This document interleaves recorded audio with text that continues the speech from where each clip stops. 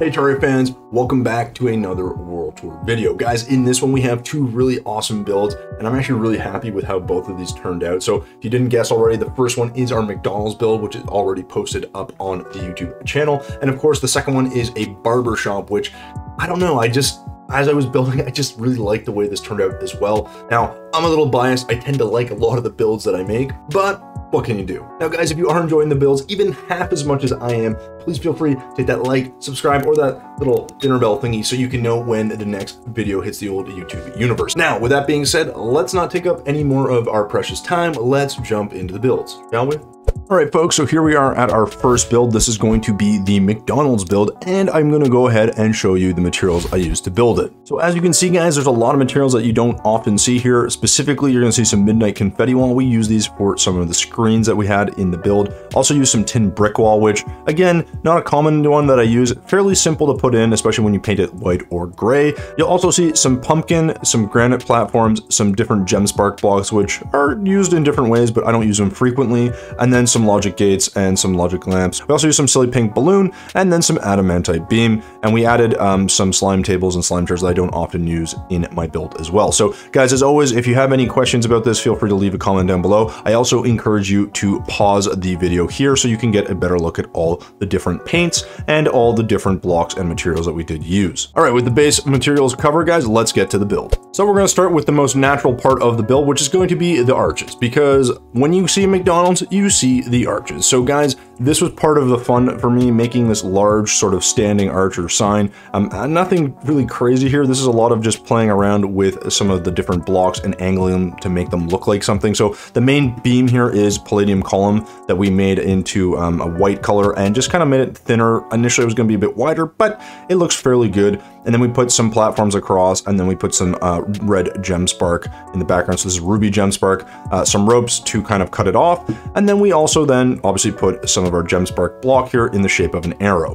For the M, it's the same thing, gem spark block. This one's obviously the topaz one, and then just shaped it into an M. Now this actually took a little while to get the right shape, but you get the right sort of feel from it. And I actually really like the way this turned out. So we go a little to our left. Here is of course the main building and design. And I just like the way this turned out. I went with the more modern building feel as opposed to maybe the more classic McDonald's build, in part because, you know, the only McDonald's I ever see and go to are the ones that look like this. So I figure, why not? In any case, guys, the thing that I think is the most interesting right off the bat when you walk in, of course, is the staircase. We try to go with sort of a double staircase with railings. I don't often build this, and I think it has the right effect, and I think I may use this again in the future. We went with a little bit of a raised platform. Here we have our tin brick that separates out. We put a little bit of a table there, and then we kind of came up.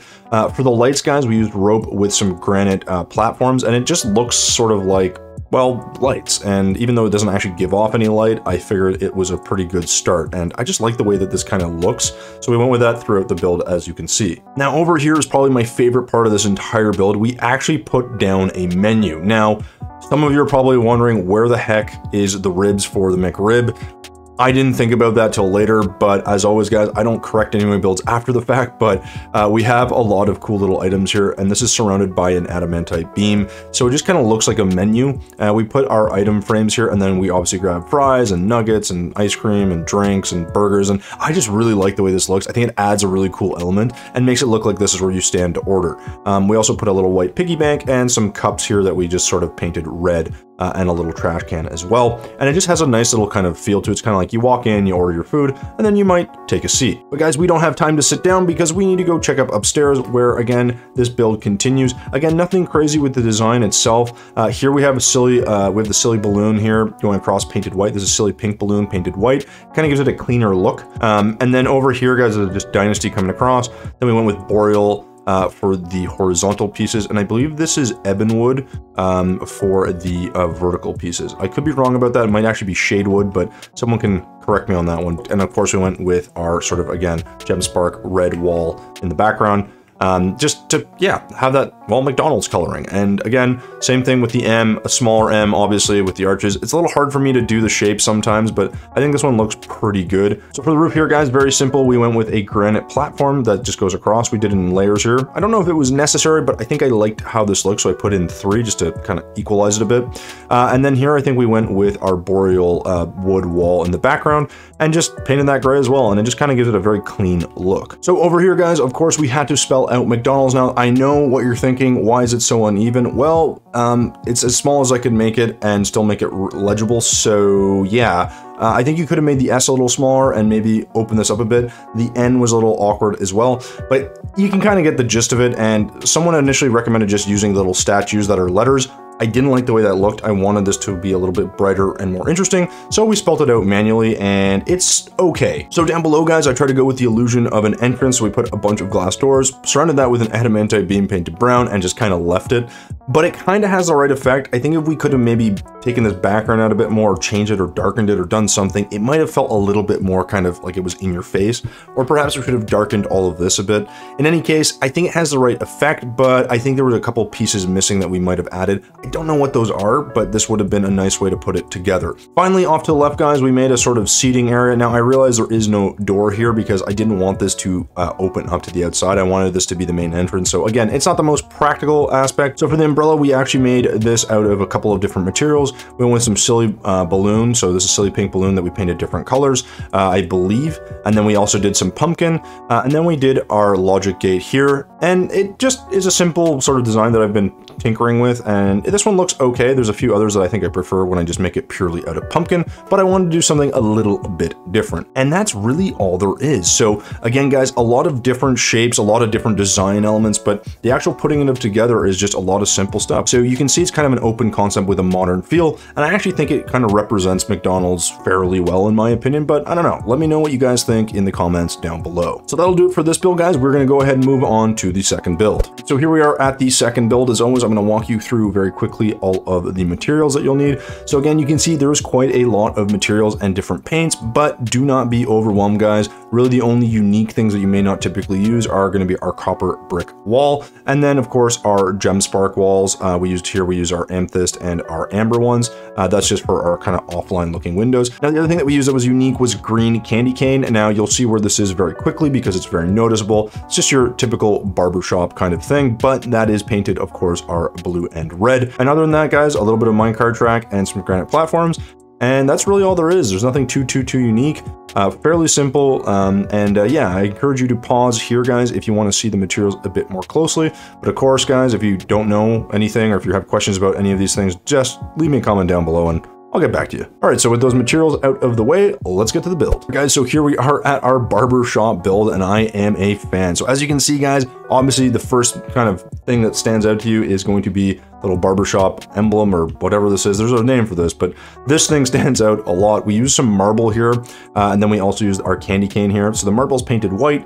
We used a glass wall in the background, and we simply just attached the candy cane between and then alternated painting it blue and red, and it looks pretty good. It's a bit bigger than maybe it needs to be for this build, but I just really like the way it looks. The actual house, guys, we went with a pretty standard design for our stairs and for the house, I think.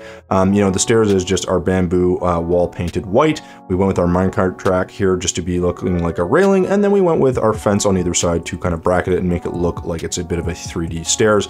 For the walls and the backgrounds, guys, this is just simply dynasty wood, or sorry, dynasty wall, I should say, which is white.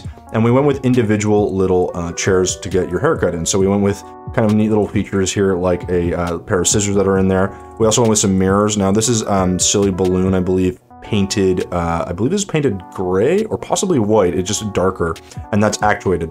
So I believe this is white and then actuated, and then just supposed to look like mirrors for everyone that's getting their haircut. Now here is where we used our copper brick wall as well. This is kind of separating out the top part of our window from the background wall, and I think it kind of looks a little bit like a rolled up curtain, so it's not too bad, but we went with the actual curtains with the green banners anyways.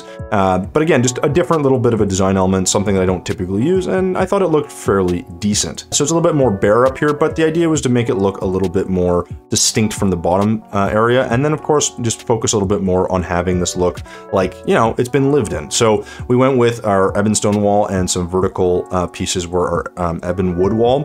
And then we just went with some wood going across and connecting into our little doorway. Now for the doorway, I do like the way this looks, and I've done this a few times, but this is basically just our ebon stone painted gray. And then we put in some rich mahogany in here, but this is from the living mahogany. So this is from the wand, painted that gray as well, and then put a granite platform across the top. So once you actuate all this, it kind of looks like a more intricate doorway that then of course you can teleport upstairs to. And the upstairs one, guys, is kind of an interesting one. The reason we left all these windows is this is effectively what we're looking at as like sort of a VIP area to get your haircut. I mean, if that even exists, but the idea is it's more of a private one. There's more natural light, it's nicer. And yeah, we just, again, kept the same elements from downstairs and just brought them up here. Now, if you're looking at any of the roofs, guys, you'll notice that there's a lot kind of going on here. Here we use some granite platform again. I think we hammered this down into the bottom position. Then we actually outlined all of this roof with the shingles. And so we painted these, I believe these are painted teal, but I could be wrong. But painted a blue of your choosing, or cyan perhaps. And then we did the same with the hive wall just to match. And so the nice thing here is that this kind of gives it a more interesting effect for the roofs. And I just like the way it looks. And finally, guys, here we made a little window. This is again granite platform painted gray. This is some of our mahogany fence painted gray. And then we actually went with our, this is where we went with our alternating gem sparks here with our amethyst and our amber. And we just left that like that. And it has that kind of window look effect to it. And I actually been using this a bit more, and I do like the way it looks. And it's just a cool little thing you can do to make your roofs or other areas of a build look a little bit more distinct. So guys, this build is definitely compact and interesting. It's also got a lot of details I think get overlooked. So, you know, like I said, those roofs are just unique in their own way and different. The little door frames for where you teleport upstairs are interesting. Keeping the attic an attic, and then also keeping little details for actual barbershop things like the red chairs and the consistency. Like those things make your build look a little bit more interesting. Now, that being said, guys, obviously, what really makes this build is our little barbershop icon thingy outside. It just helps so much. It makes you know what it is and gives it the final sort of touch. And then we just added small details outside as well. But yeah, that'll basically do it for this build. All right, folks, so there you go. There are our two builds for the day. So if you're slinging burgers at McDonald's or you're getting your haircut at the barber, I hope you're getting some inspiration, guys, out of these builds, because that is the whole point. So let me know if you have any ideas for either of these builds for your next build or your next world. And as always, guys, thumbs if you liked it, subs if you loved it. We will see you in the next one.